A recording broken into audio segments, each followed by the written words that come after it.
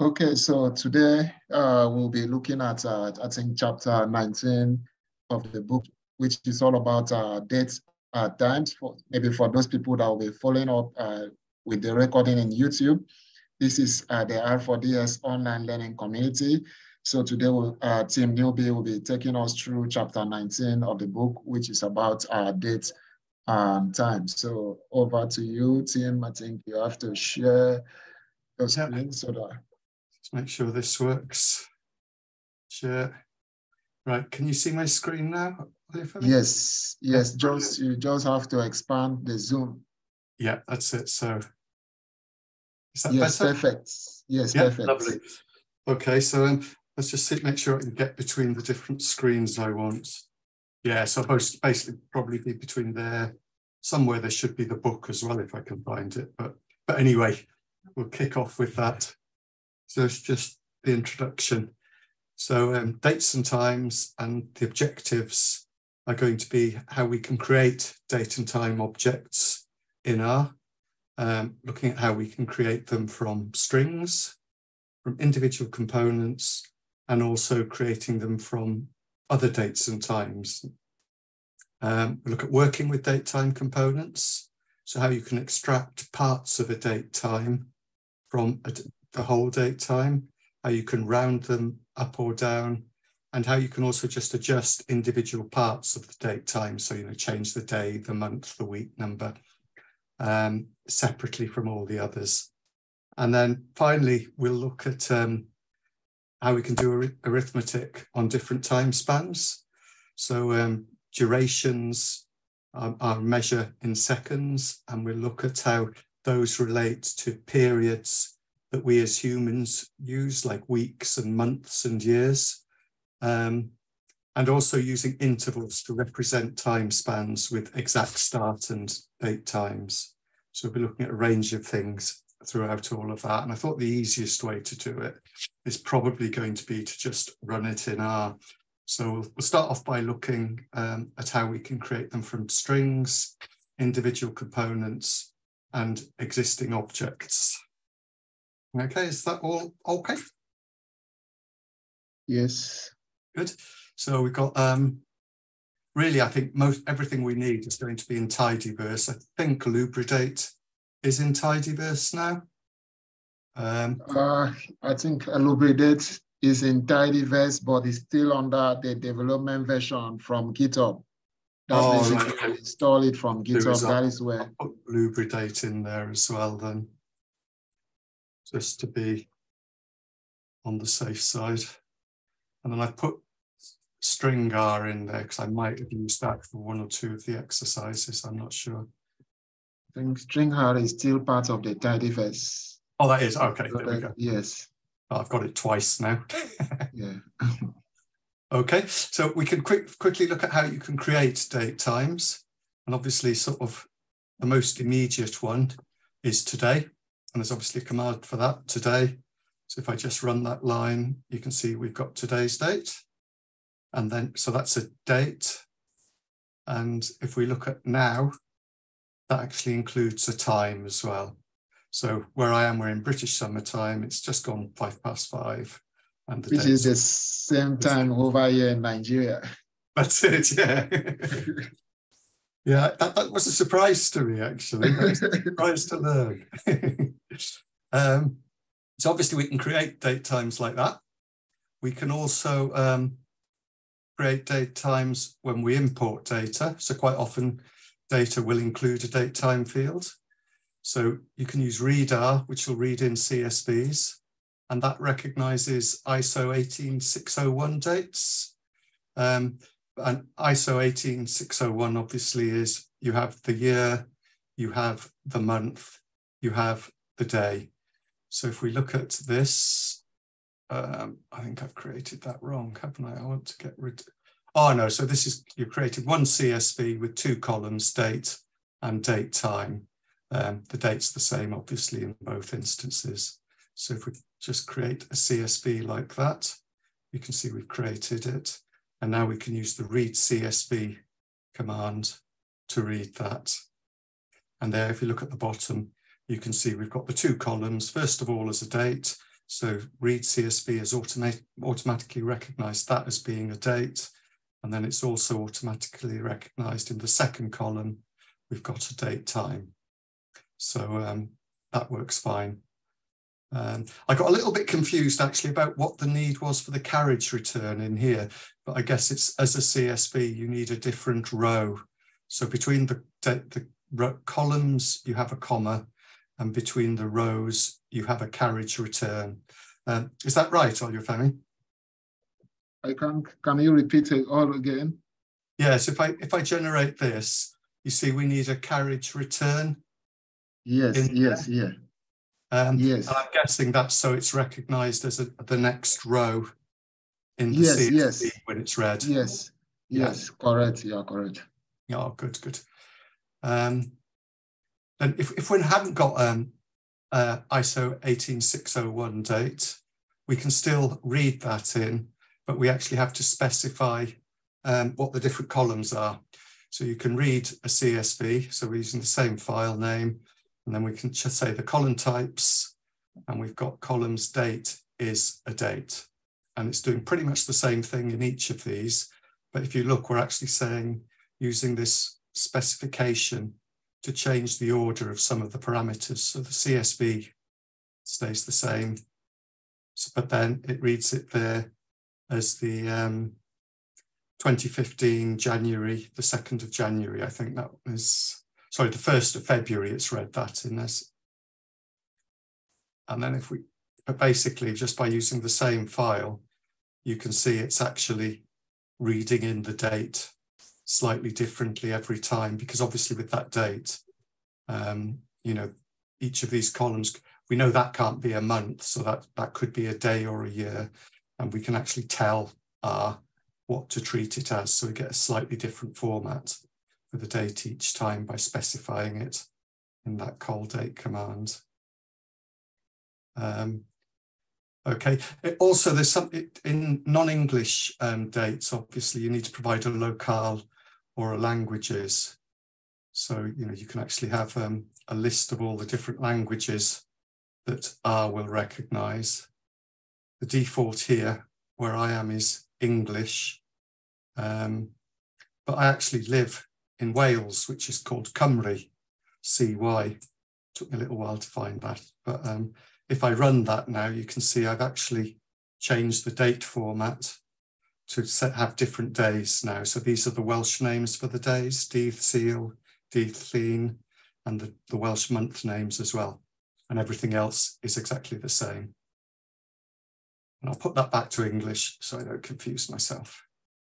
So we can change the language, the locale. Also, you can change the time zone within there as well. And there's some other things that you can also alter depending on where you are and the format your dates are going to be in. And if you're looking for one in a particular area, I found this quite helpful when I was trying to find stuff. You can actually just get lists based on continent. So you can use grep or string subset. And again, just putting in continents, you can actually limit the choices there. So you can do all of that. Next, we're going to look at how to do dates from strings. And obviously you can use year, month, day, YMD, which I think is part of Lubridate. And there you go. So we just read that in saying that's the year, that's the month, that's the day. And we can do that in any order, pretty much. So you can do it month, day, year. So using Lubridate, we can actually read things in like that. Creating date times from strings. So those are all dates, but Lubridate will also recognize hours, minutes, and seconds. So you've got YMD, HMS, or you could do month, day, year, and just hours and minutes will work fine as well. And the other thing you can do, you can actually force something to be a date time by putting a time zone in as well. So here we haven't got a time at all, we've just got the date, but we're just using the time zone argument of the YMD command to say we want it as a time in UTC. And if we look at that now, it's actually is a time in there. though it hasn't actually got a time associated with it yet. Okay, so that's basically creating stuff from strings. Is that all okay so far? It's okay. There is no question on this. Yeah, good, good. So we can also create date times from individual components. So in flights, which we've loaded the package, NYC flights, obviously it's got the time of all the flights. So if we just select the time components from that, we can select year, month, day, hour, and minute. And if we look, they're a mixture of integers and doubles. So, you know, just numbers basically. But we could actually select that with that. And also then, if we use mutate with make date time, we can actually convert those integers and doubles into a date time. And we're making the date time from the year, the month, the day, the hour, and the minutes. So if we run that, we get something very similar, but this time we've now created this departure column, which is a date time made up of each of those individual columns before. So that's a way to make date times. You could create a function to do that if you want to do lots of it. So here we've just created the make date time function, which is just doing exactly what we did before, but now it's as a function. So if we want to read in all of these different times, departure time, arrival time, scheduled departure time, scheduled arrival time, rather than having to do it every time with the full command, we can now just say make date time 100, the name of the function we created, with the components of the date time, and running that will pretty much do exactly the same thing. So there we go. If we look at flights DT, yeah, we've got flights DT up there. And if we look at that, you can now see that in each of these, they are now what's called a POSIX CT, each of those times, which is what base R uses as the format for date times.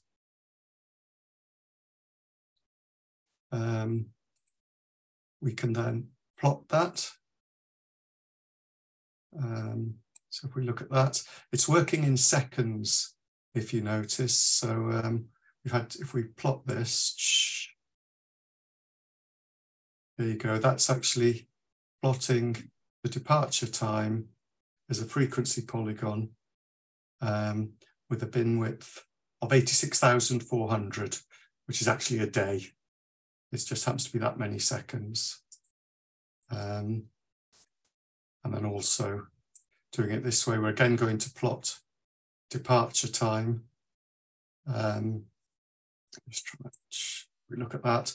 So that is looking for departure times, year, month, day of less than the first of the second. So it's just second of the first. So it's on the 1 day, and we're looking at the departure times across 1 day.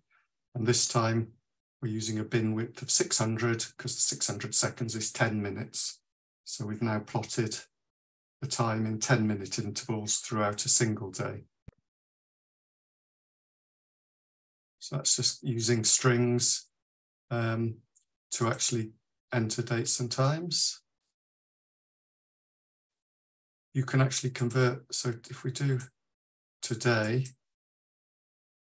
and then we can create that as a date time object as well. So as what we've done is it's another way of converting it from a date to a date time, basically. Or we can take now, which run on its own is a date time, but we can tell it we only want it to be a date. So as dates now, it's no longer a date time, it's just a date object. So we can switch between those two in various ways. So I think that was the first bit. Is that all okay? Have I missed anything, Olufemi? Yes, I think you are talking about date, how to switch between the date time. I think you are correct. Yeah, good. So I think let's just, actually, if I quickly run back and see where we are in the thing. So we've done dates and date times from there. Yeah, so we move on after that to work with the individual date time components.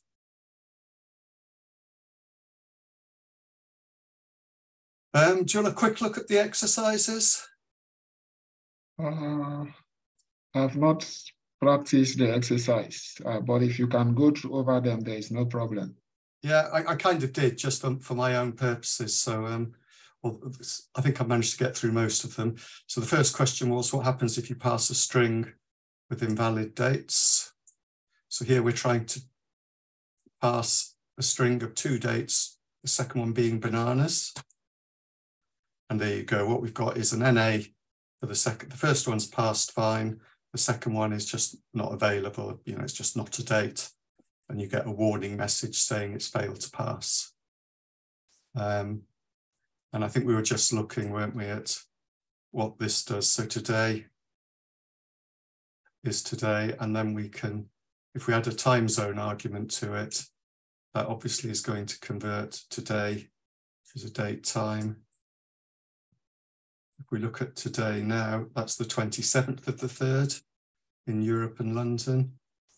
Whereas if we set it to Australia and Sydney, I'm hoping the date's changed already now.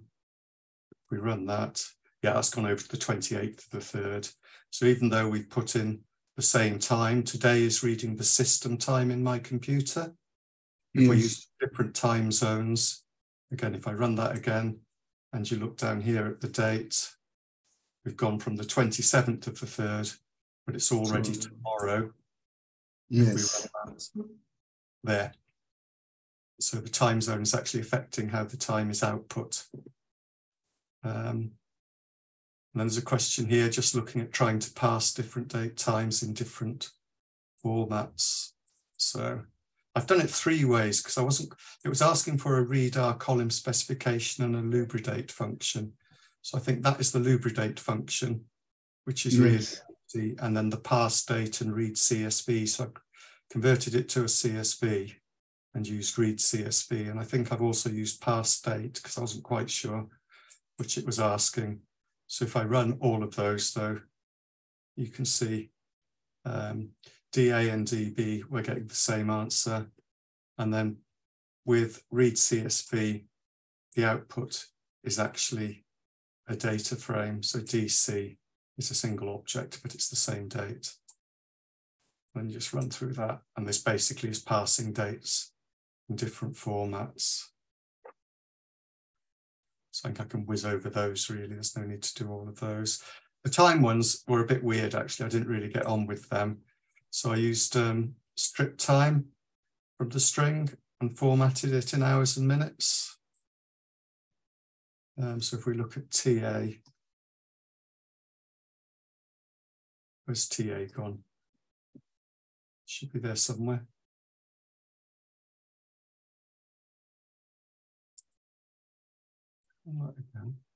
That did run, didn't it?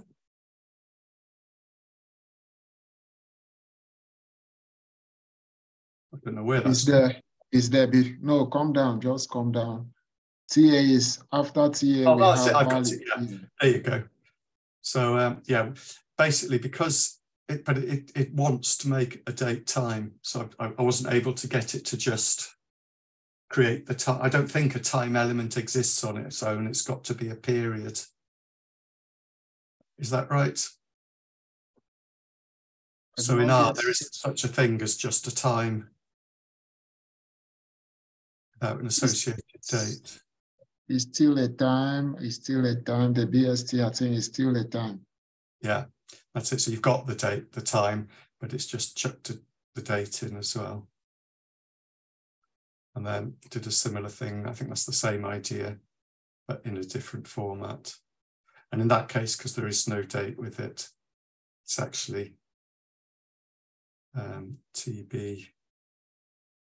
Yeah, it's put a date on that as well. So it's created a date time object in both cases.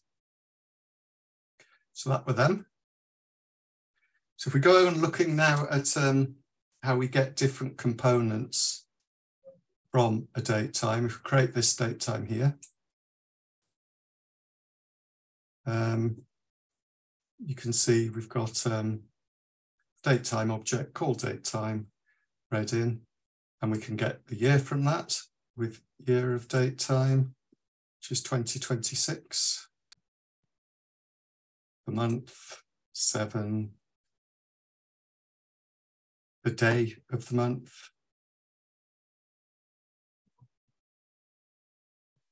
The year day, so that is, presumably that's just the day of the year from 1 to 365 or 366. Yes. So you've got 189 for the 8th of July, that looks about right.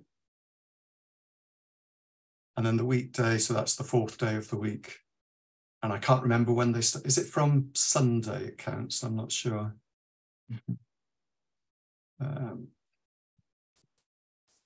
If we put month, date, time, label equals true, it actually creates a factor with levels, the month name, and we can abbreviate it with false. So in that case, the default is it doesn't abbreviate, it abbreviates the month names. And then if we set abbreviate to false, you see we get the days actually in full.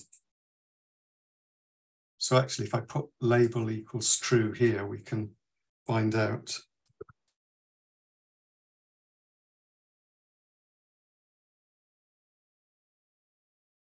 hopefully that'll tell us what. So we know it was day 4, and just see if that'll tell us what day it.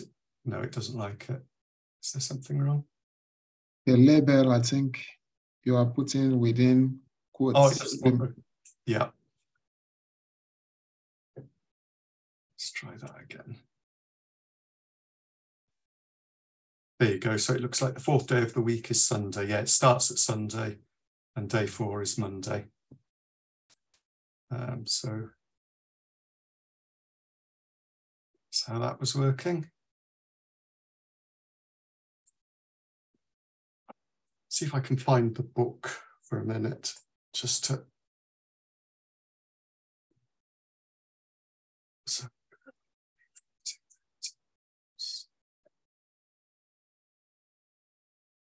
Components. I think we did those exercises, didn't we?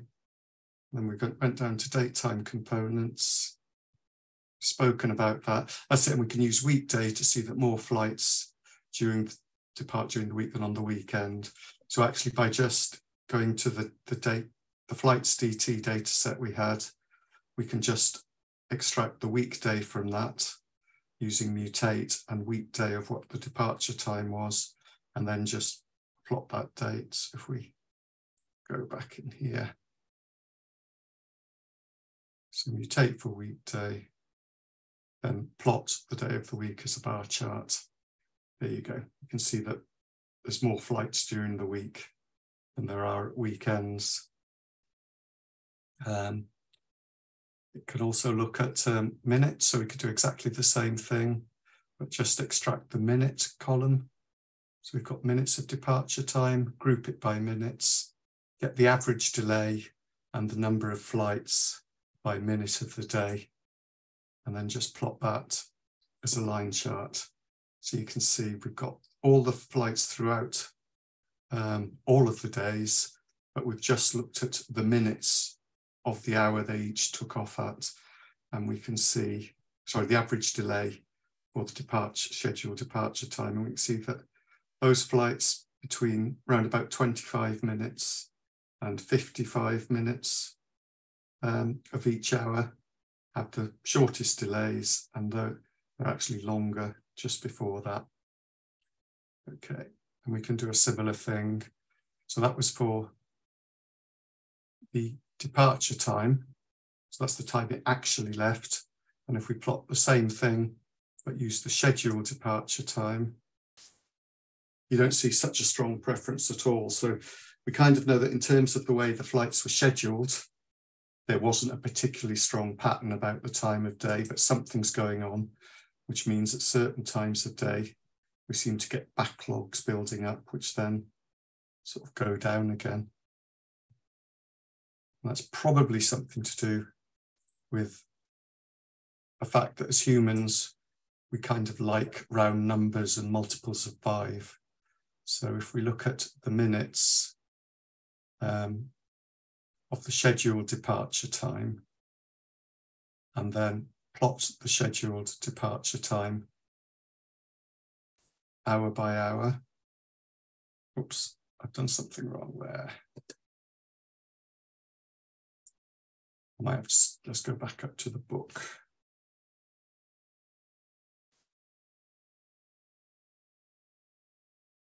And where's the book gone? So that's what we're looking at. We did that. We did that. Well, that's, yeah, so I was trying to reproduce that plot, wasn't I? Which I'm sure worked the other day. Let's see if we can get it back again.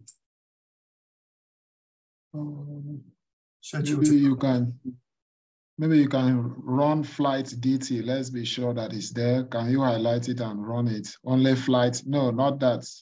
Flight _ DT. Let's confirm the objects. This, hang on, so highlight this one. Line 248.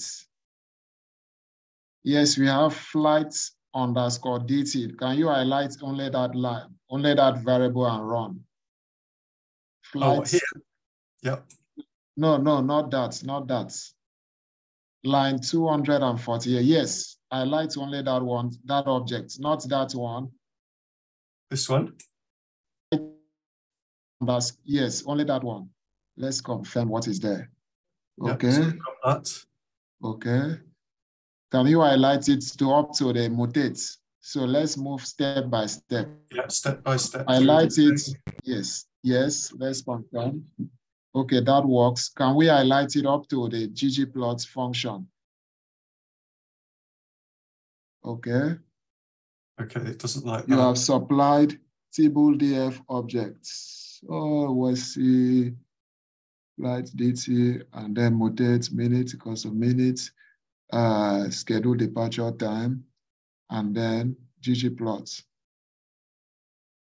So we've got. Okay. Oh, I don't need that. Yes, we don't need that because we do not have. I put it in a pipe. We don't have scheduled departure there. Okay, let's try that. Yeah, so that's okay. Yes. So just plotting that as a freak poly now. Yes. It's working now. So you can now check schedule departure, which will show the visualization. It's not run, has it? Is that run? No, it's there. You need to call you are assigning it to an object. So you need to call the object. You need to highlight the object. Schedule yes. I'll tell you what, if I just delete that and just run it. Yes, if you delete that and run it, it will show the visualization. Yeah, yes, got it. Perfect. Yeah, lovely. So that worked eventually. So yeah, you can see how sort of flights leave at different times of the day. And if we look at, so that's the scheduled departure times. And then if we do the same thing with the actual departure times.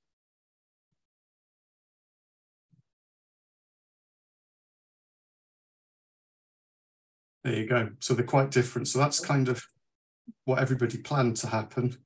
And that's what ends up happening. And they're not quite the same thing.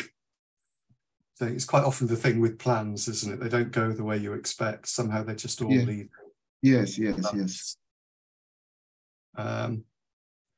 Okay. So rather than just plotting individual components, you can actually round dates to a nearby unit of time using floor date, round date, or ceiling date, which basically rounds it up or down to whatever component you're looking at. And that does pretty much the same thing. So if we take flights dt, create the date time again. Let's see what we've got in flights dt now. So that is literally just the date time now, isn't it, in there? Okay. I don't know why I did that. I probably didn't want to. But so this takes the whole of, this runs everything.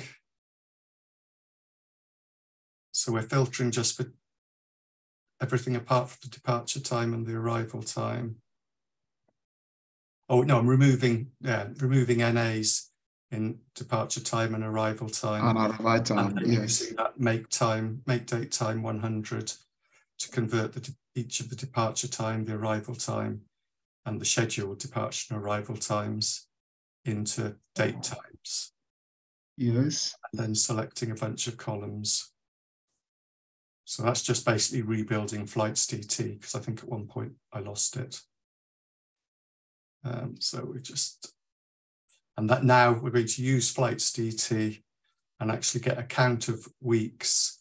And we're taking the floor date of departure time. And that's, so we're just plotting by week the number of flights. So you can see throughout the course of an entire year from January 20 to 13 to 14, it's just extracted for each week the number of flights. So you can kind of see how they just sort of vary throughout a year. Oops. And then, oh, this, when I was trying to work it out, I tried doing it the other way that we saw before, grouping it by using the mutate to take the week time and then grouping it by weeks and summarizing by N. And I ended up with a slightly different answer, which basically is because I think the week just started from the first day in the data set, but with the floor weeks, it always goes to the start of each week. So you get slightly different answers if you extract the weeks that way to doing it that way. And I think just to convince myself that's what was happening. Oh, I've lost a column now that I had earlier, I think. Oh no, there you go. So you can see week 1 started on the 30th of the 12th and went all the way through to the 6th of January. But if you look, they don't quite line up from 1 to 1. So you've got to be a bit careful how you subset the weeks, basically. You don't get the same answer. Yes. Doing it both ways. Does that make sense? Yes, yeah, it's clear. Yeah. I can understand it in my head. I'm just not sure I'm explaining it properly. Yeah, as long as that's clear. Okay, so here's doing a similar thing using rounding to show the distribution of flights across the course of the day by looking at the difference between the departure time and the start of that day.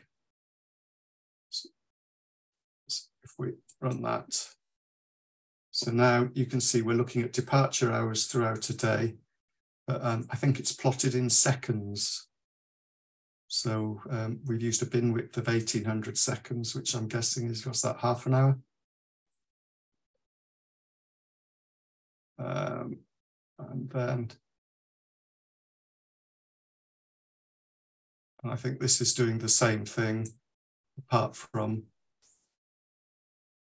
we've actually now converted the time in seconds from a day. We've actually turned it into hours, minutes, and seconds for departure hour. So if you look at the scale here, we can actually see the time as a time rather than as a number of seconds since the start of the day. And again, that's in half-hour intervals. Okay, does that all make sense so far? Sure, yeah. So we've gone through rounding, produced those charts. And then, yeah, we're looking at modifying components next. So in the same way we could extract different parts of a day, we can, where's that gone? We can also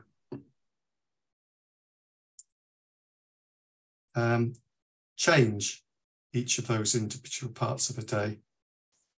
So here, just create a date time. So we can see that there. And then if we just say year date time is 2030, so it'll go from 2026 to 2030. So there you go, as I run that. So I've just changed, you can change each component of that date time. That changes the month to 1. So you can see we've now gone from month 7 to month 1. And you can change the hour using hour. So it's gone from 12 to 1 as being the hour. Oh, it's added 1 hour on to the previous one. So it's gone from 12:34 to 13:34.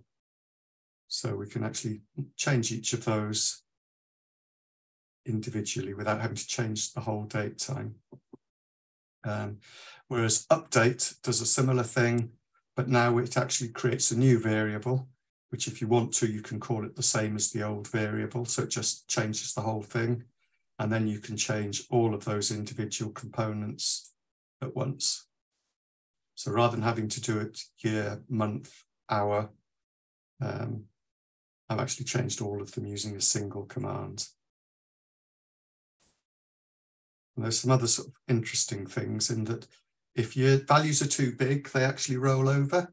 So if we say we want to change the date from being the 1st of February 2023, and we want to change the day of the month to 30, well, February doesn't have 30 days.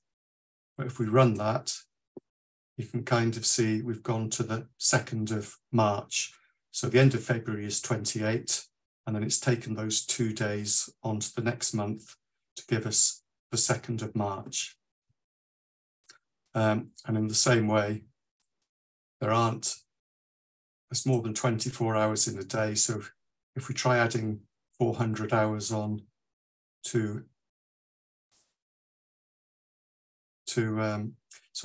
trying to update the hours of the day on the 1st of February to 400, what it has done is it's said, right, 400 hours is 17 days and 1600 hours.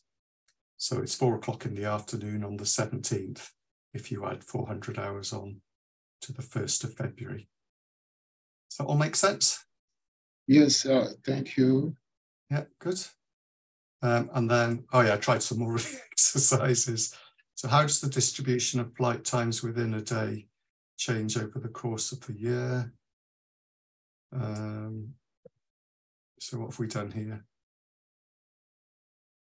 We've got the departure hour, and we've just taken the departure hour of each day and then grouped by hour, and also done the same thing with month column, grouping it by month, then grouped the departure hour by departure hour and departure month to create the number of flights in each month for hour, then plotted that with a facet wrap on month.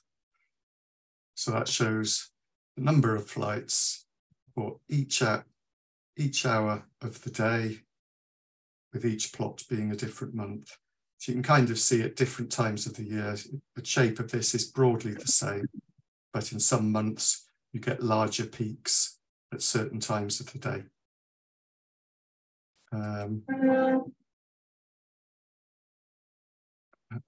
Down here, so comparing departure time, scheduled departure time and delay. So it's basically you'd expect the departure delay to be the difference between the scheduled departure time and the departure time. And it's just asked us to look at that. No, I haven't done a plot on this one. I don't know why I didn't plot it. Obviously I haven't finished that one. If you look though, you can kind of see there are some where you've got it's gone over a day, really is the obvious thing there. So if we've got a huge amount of seconds, so it's obviously arrived the day after it was meant to. So we've got a massive delay. What's this?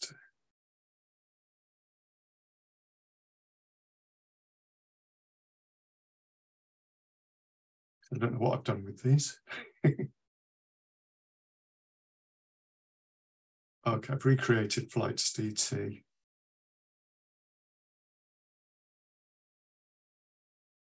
And then I'm plotting, right, the difference between airtime. Oh, I remember this now. So it's taken flight DT, it's calculated departure time, selected departure time, arrival time, air time, where it's come from, where it went to, how far it travelled. And then it's looked at calculating the air time by the arrival time minus the departure time. And then I've plotted the air time against the calculated air time. And I was just trying to see what was going on, really. And I think looking at it again, we've got this thing where we've got a big negative, which actually is where it's a different day. So I think I put in a case when to actually add a day. So you've got the 60 times 24 is converting it into a day, I think. I'm trying to. So we get rid of the large negative by actually saying that when the calculated air time is less than 0, so basically it landed before it took off, we've added a day onto it. So we got rid of that large negative that way, but there was still something a bit odd. So then I looked at using correcting for time zone, because obviously when they fly, some of them are going to take off in one time zone and land in another.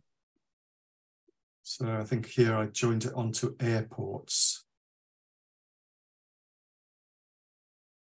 So if you look at airports, just so you know where it's coming from. The airports table has the FAA code for the airport, but also tells you what time zone it's in. So I've joined the airports by origin, which is what in flights DT.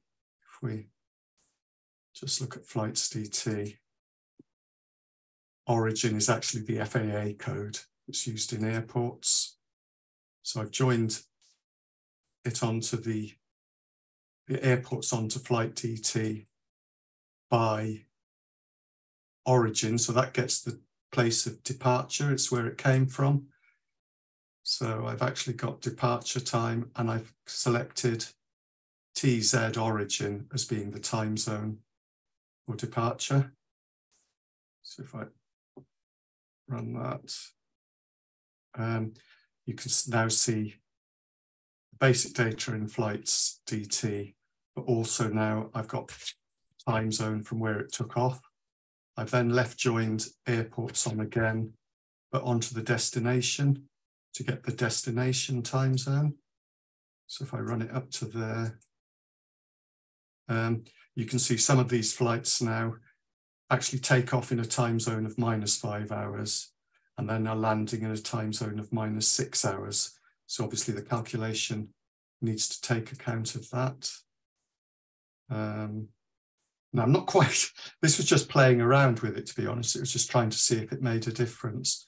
So I'm not quite sure how they're displayed in the data set, whether they've already been corrected or not.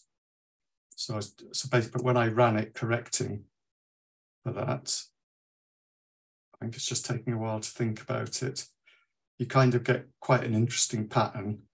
And some of them still seem to take off before they arrive.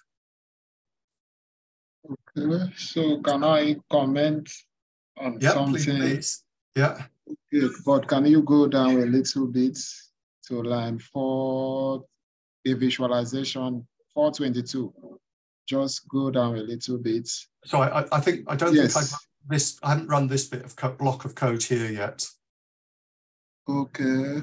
So what I did here was that, because you see I'm still getting lots of negative, not negative, sorry, there's some. Okay, I think it's line 410. Okay, I think there you say shape is equals to destination. Yeah. So like I want to ask the destination, how many categorical variables do we have there for each destination? How many categorical variables? Yes. So in the color, what, in the color you mean? Yes, no, shape is equals to destination. So shape, there's only 6 that seem to have it. Okay, because the default for ggplot2 is always 6. So, but once okay, the so I've shape, lost all the shapes. That's what's yes. happened. So once the shape goes above 6, so you need to supply your own manual shape.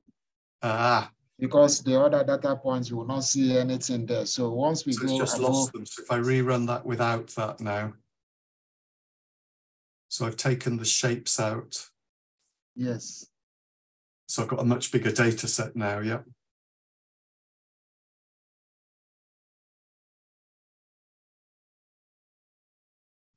Yes.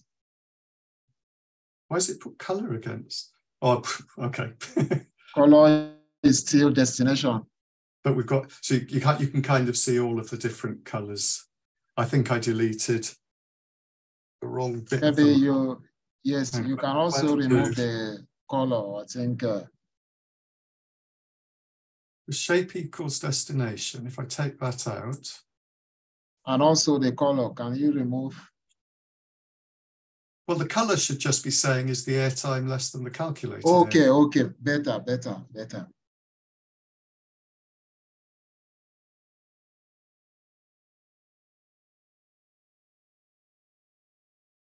Right, so yeah, I did that. Perfect. Still with some flights, you're getting planes with a negative, an airtime less than the calculated airtime. So these ones landed before they took off.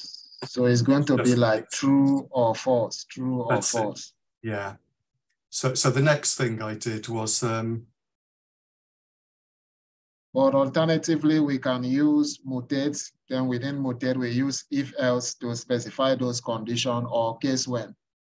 That's when the arrival time is less than this. Okay, when it is true, it should be this. Then otherwise, when it is false, it should be this. We can also do that within if else. So we just create a single column, then we use that column for color.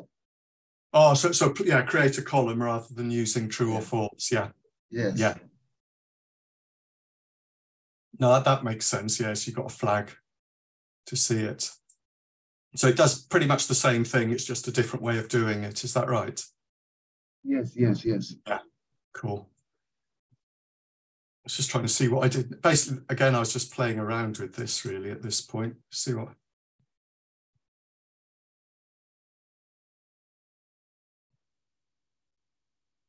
I think that's just the same. Oops, let's take those colors out again.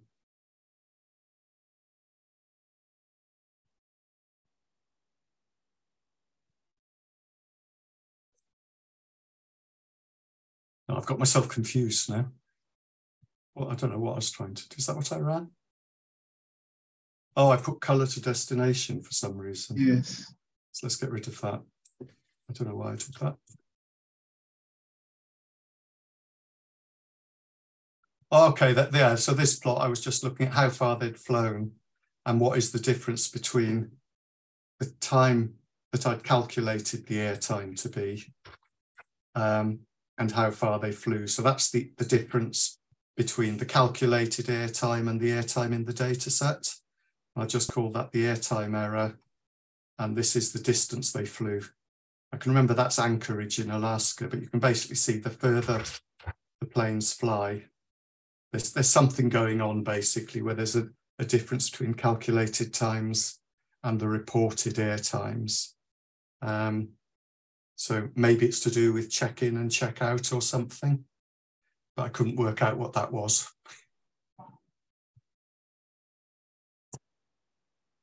How does the average delay change over the course of, how are we doing for time anyway? I think, oh, quite a few minutes. So this is again just taking the hour of departure time, calculating the mean of the departure delay, and then looking at how delay varies across the course of a day. So I've just done that by grouping on hour, and you can see the delay generally increases throughout the day. The next one, I've done exactly the same thing. What day should you leave if you want to minimize the chance of a delay? So again, I've created a day of week which is basically just extracted the weekday from scheduled departure time. I've grouped by the day of the week and then calculated the mean departure delay for each week and also the mean arrival delay. And then I've actually just plotted the departure delay against the day of the week, which I think is pretty much what we did before. So if you look, sort of Thursdays are obviously the worst day. And if you want to minimize the chance, Saturday, you've got the least delays. And that last one, I just couldn't make much sense of it at all, really. So unless you want to say something on it, on the number 7, I'll skip that one. Olufemi? Okay, for number 7, I think you confirmed you are having flight DT, okay? Then you now said mutate. So you want to create a new column that you call delayed. So, but that delayed, we are using case when. So we are using case when, and there we specify when the departure delay is greater than 0. So you want to code that variable as 1. So all those variables where we have departure delay greater than 0. So we the condition there where those condition is true, we want to code it as 1. But where we have the departure delay that is less than or equals to 0, so we want to code that variable as 0. So once we run that, we are going to have in our new column called delay, we are going to have variable ranging between 1 and 0. So those are the 2 values in which we can find in that column. Then we also have minimum departure where we also minutes of all the departure time. So it's going to make sure that all the departure time, we are going to extract all the minutes. Then we also have, we now group by the minimum departure time and also delay. Then once we group it by that, then we, in line 465, you are doing summarize. So in the summarize, you say the mean delay, which is equals to what? The mean of what? Departure delay. Then we now do the count, which is going to count all the observation based on our grouping. So it's going to do all those counting. Then we now pass that to ggplot to visualize it. So in the x-axis, we map the mean departure. In the y-axis is the mean delay. Then we now fill it by the delayed. Remember the delayed, we are going to have value of 1 and 0. So we now pass it to Cohort, which is going to be a bar plot. But can you run it? Let's confirm the visualization. Oh, sorry, with up to there? No, up to the Cohort, yes. Oh, So I think something is wrong here. Yeah, that's yeah.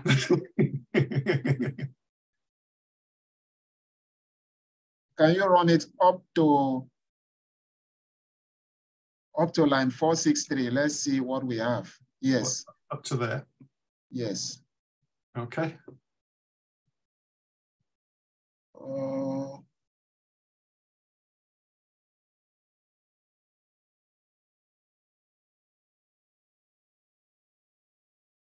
So it's taking the minutes. Okay, the delayed is correct. The delayed, okay. I see. The delayed is, it read it as double. So we need to convert it to factor. So what we will do there, go to line 466. Yep. Come to where we have field is equals to. Put factor there. No, type factor. Open brackets. Then close it also. Did just put the close last than anything? No, close again with 1. Yes. So run it. Yes, this is what I wanted to see. Oh, right. Okay. Gotcha.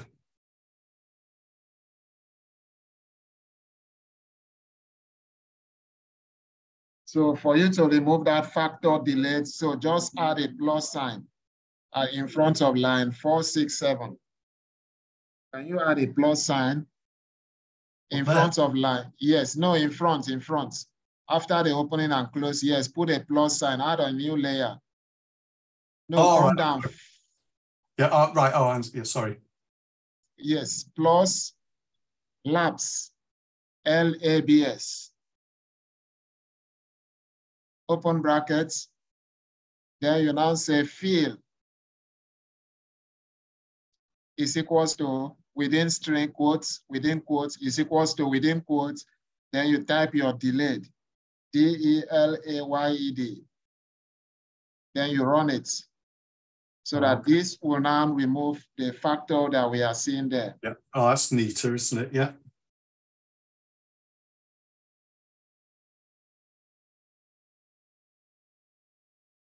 Right, so we've got the plot. I don't know if it confirms the hypothesis at all or not, but it doesn't seem to help as far as I can see.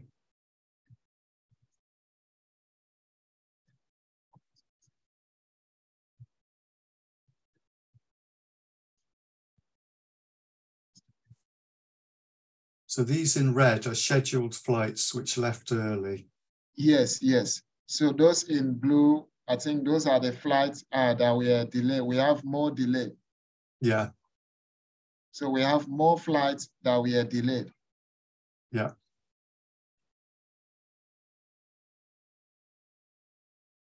Okay, I think, or should we go on quickly just to finish off? Yes, so that because we are behind schedule, this is 1 minute to 6, I think. Yeah. There's not too much left, actually, is there? Yes, So yes. Can quickly whiz through it. So we're looking at time spans. Let's just run this through in the book, I think, just rather than playing with that. I can get R to come back. Not R, the Safari. There we go. So we go to time spans.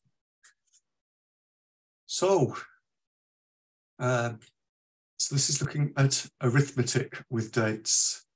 And we have to work with durations, which are exact numbers of seconds, periods, which represent human units like weeks and months, and then also at intervals, which is the period between, or the start and the end of a period of time.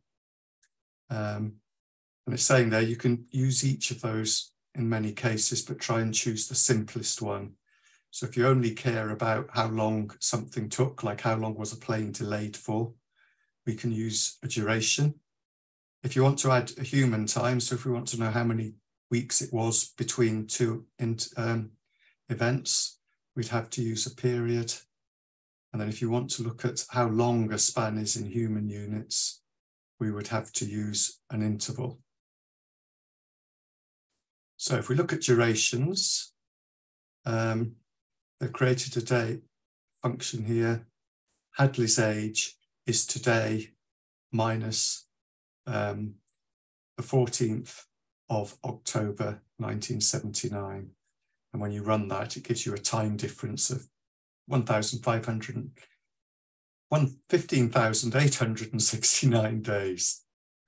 Okay, so a diff time object always works in, can work in seconds, minutes, hours, days, or weeks. And so, you're never quite sure what you're going to get.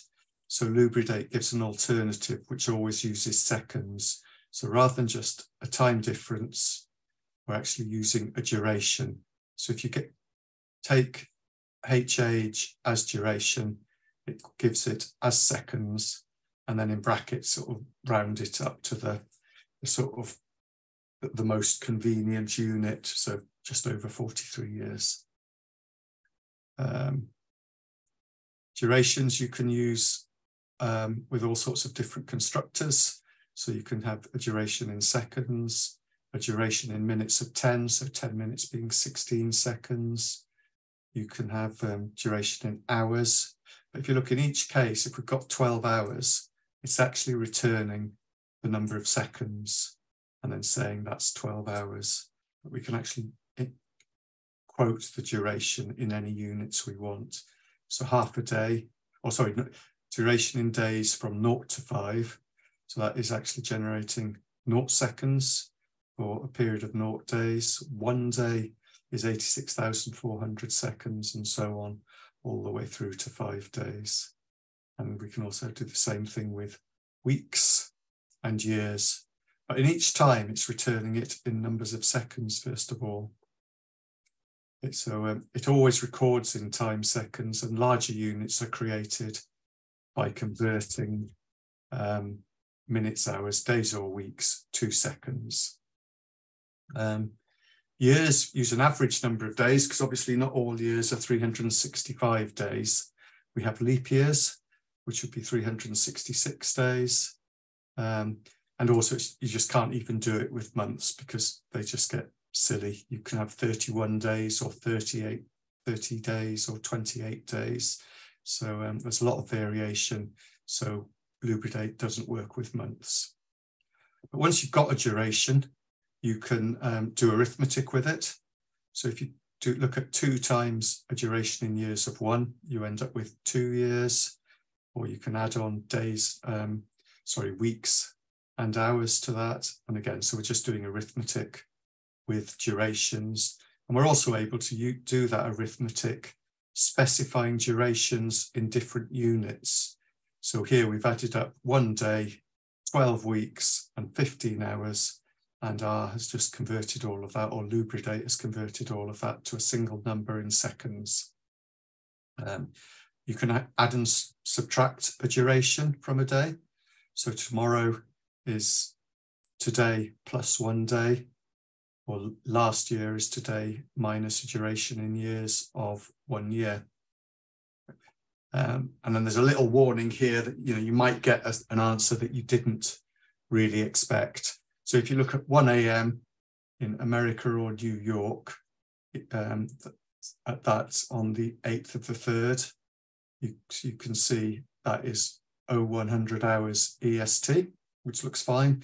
But you add a day to that, and you can see, sorry, you add a duration in days of 1, and we've actually gone to the next day, the 9th of the 3rd, but it's gone to 200 hours EDT.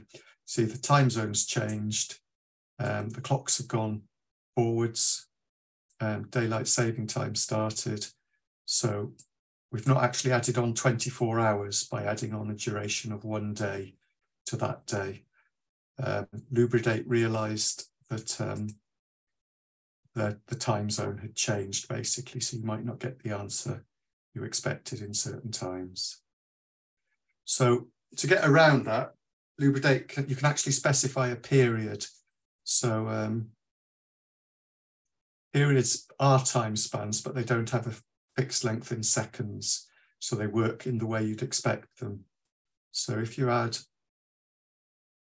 a period of 1 day onto the 8th of the 3rd, 0100 hours, you get the 9th of the 3rd, 0100 hours, because days kind of know what we mean when we say we want to add a day. We don't mean exactly 24 hours, we mean what is the next day. You can convert them in different ways. So if we look at hours, we can create hours in just the same way. Here we've got 12 hours and 24 hours. You can say days 7, we've created a period of 7 days. Or we can create a period of months 1 to 6.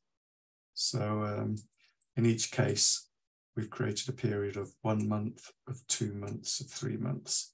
And again, you can add and multiply them exactly the same way we did for durations. And you can add them to dates. So if you take a leap year and add a duration in years of 1, you actually get the 31st of 12th. So a duration of 1 year gives you the day before, because there happen to be 366 days in that year. So if you add a duration of 1 year, which is 365 days, you're actually getting a different day. But if you add a period of a year, oops, didn't mean to press that. If you add a period of a year to exactly the same day and time, you're now getting a different answer. It's actually adding a calendar year on it, and that calendar year happened to have 366 days on, so we've actually got a slightly different answer when we use a duration or a period to do the calculation. And you can see here exactly the same thing with daylight savings time, which is what we saw previously. Aha, and then this business, I was getting horribly confused about trying to correct for daylight savings time. If I'd got to the end of the chapter before I'd tried to do it, I would have known I could have used a period rather than a duration to accommodate this fact that some planes arrived before they left. So you could actually generate a flag for overnight flights. So if we look at these, that arrived, took off at 29 minutes past 7, and it landed at 20 minutes past 7. But it was on the same day as well. But hopefully I can work out what's going on here. It was an overnight flight. And I think I need some help here because it doesn't look like an overnight flight. We've got a departure time of 01/01/2013. Oh no, that's the scheduled departure time. Oh, we can't see the arrival time. So I'm guessing, so the arrival time basically must have been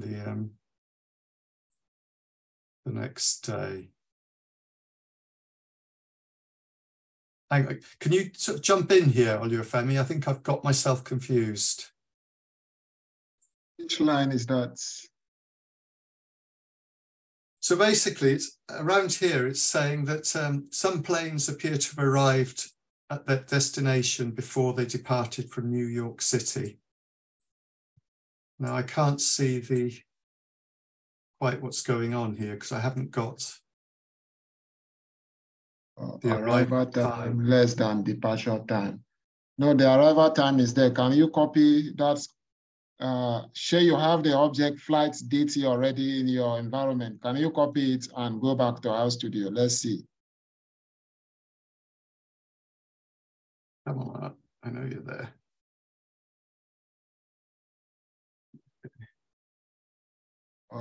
Maybe you paste it somewhere. I probably got it. Oh no, I didn't do that. I'm sorry. Okay. You can open a new script. Yeah.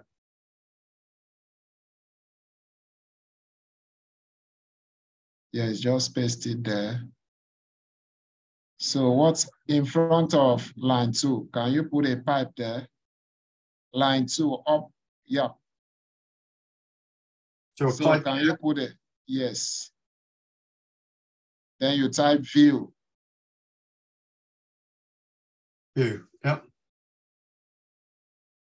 Open and close parentheses.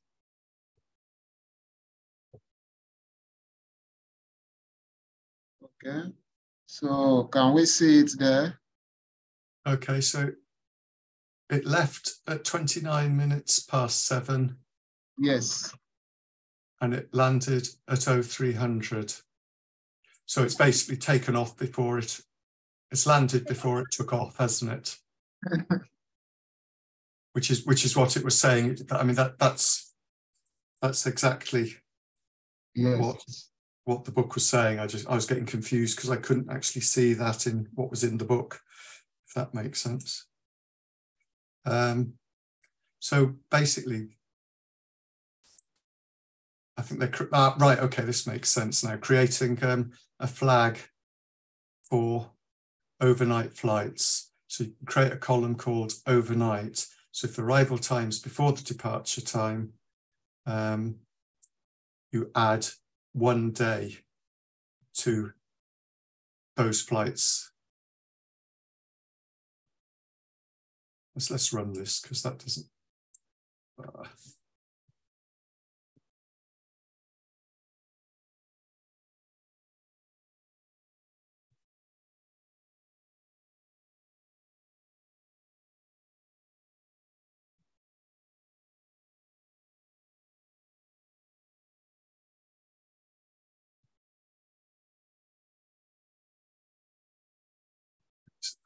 It's DT now.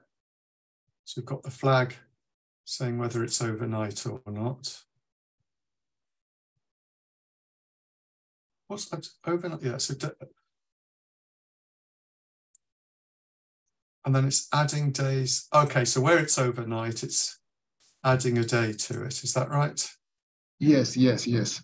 That's what's going on, right? So if we look at this, So if we look at this now, yeah,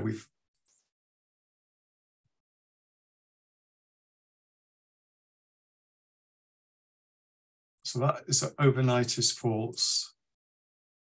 2013-0101.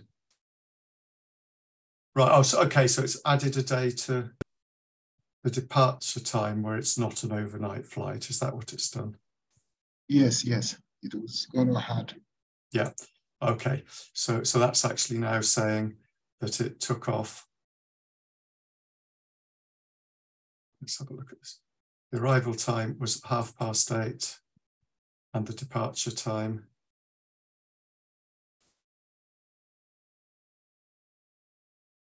was 5:20, but it's the next day. Is that right?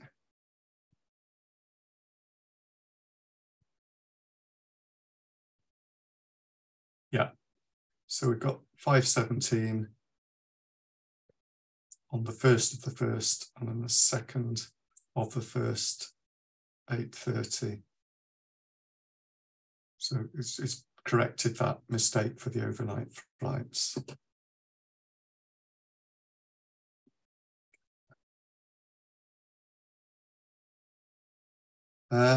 So that's all right. Okay, so I think this is the last bit now, isn't it? Looking at intervals. So what does the duration of years of 1 year divided by a duration of 365 days return? And it's not quite 1, because a duration of 1 year is the average year, the way R works. So that's 365.25 days. But if we work with a period, it depends what year you're in, because a period associated with 2015 would give you 365 days, but a period of 1 year in 2016 would be 366 days. But if Lubridate doesn't know what the year is, it can't know exactly how many days were in that year. So even though we're using a period, if we've not specified a date, it will still think it will use 365.25 days, which is exactly what we had for the duration. But if we specify an interval, we can specify a start and end date for that interval.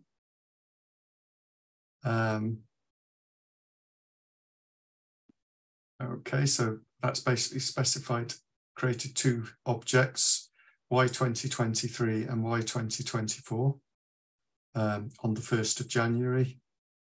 And we've got a date time, which each of those values in. And they look like pretty much exactly the same thing, but 1 year apart. But now if we divide Y20203 by 1 days, we can see that there are 365 days in that object. But in this object, we have 366 days.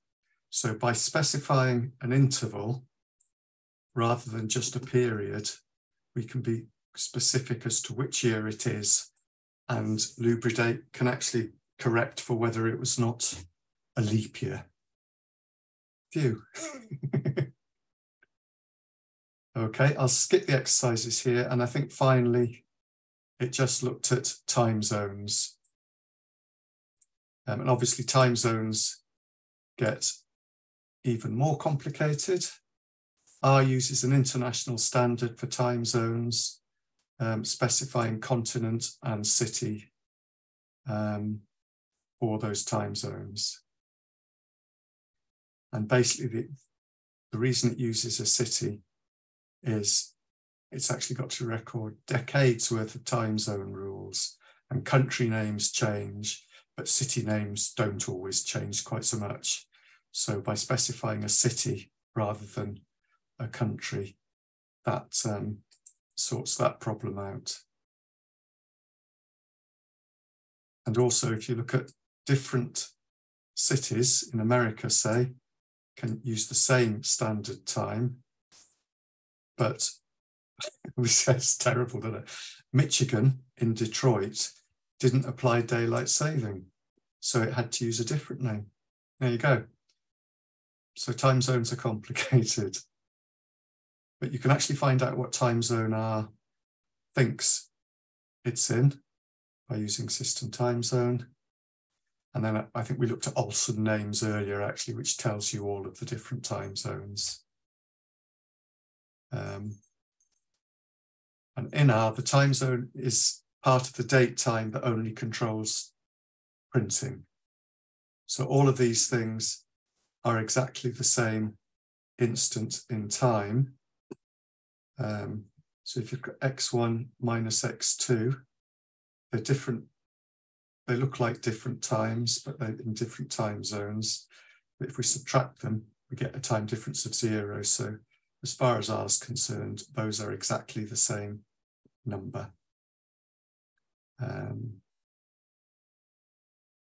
Lubridate always use UTC.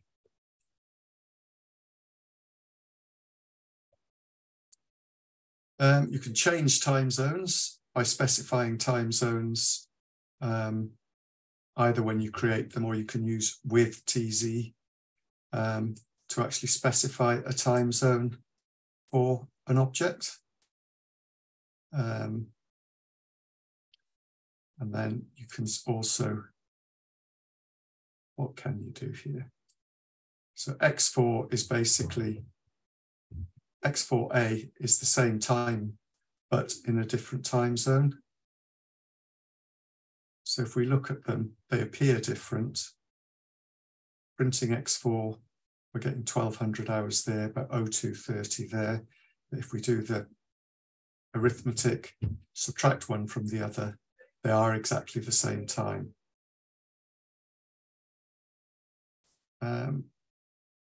And you can also change the underlying instant in time. So if an instant has been labeled with the incorrect time zone and you need to fix it, you can force the time zone. And in that case, it's actually changing the time, not just the time zone, which is the way the time is represented. So if we do exactly the same thing as above, but forcing the time zone rather than telling it to use a time zone, we find that now we've created a difference in time. And that, thankfully, it's the end. But yeah, we've looked at some of the tools that Lubridate actually uses. You can see date times can be much more complicated than you think at first glance. And I think I've ably demonstrated that this afternoon. And there are different ways of dealing with dates and time, either as intervals, periods, durations, date time objects, which if you manage to sort of work it out carefully in your head, will help you solve whatever problem you're trying to work on. I think that's all I've got for today, Oluwafemi. Yeah, thank you very much, Tim, for presenting the chapter. So I think next week we'll meet again. I'll try to see how we go over how to deal with missing values in R. So I'm hoping that all the members of the club will be joining us next week so that we have a full house, so that we can really discuss on how we can deal with discuss about the chapter. So I will be seeing you the same time next week. Once again, thank you for presenting the chapter today. Oh, thank you very much. And thank you for your help. So see you next week. Okay, yeah, see you next week. Goodbye.